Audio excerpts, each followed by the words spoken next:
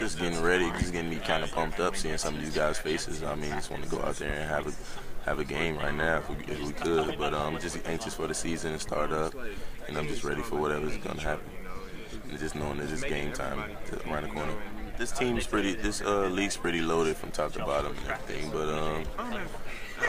I say one of the top teams is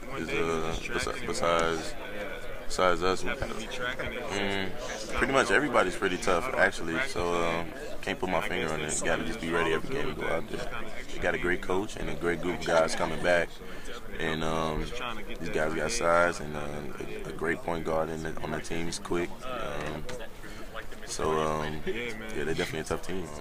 Yeah, we played them really good at our house, and pretty much took control of the game. But when we were down there, they pretty much owned us the whole game. So we definitely got to go out there and do a better job when we get down there and redeem ourselves. It definitely left a bad taste in my mouth, losing like that there, and just gonna do what we can to make that not happen this year.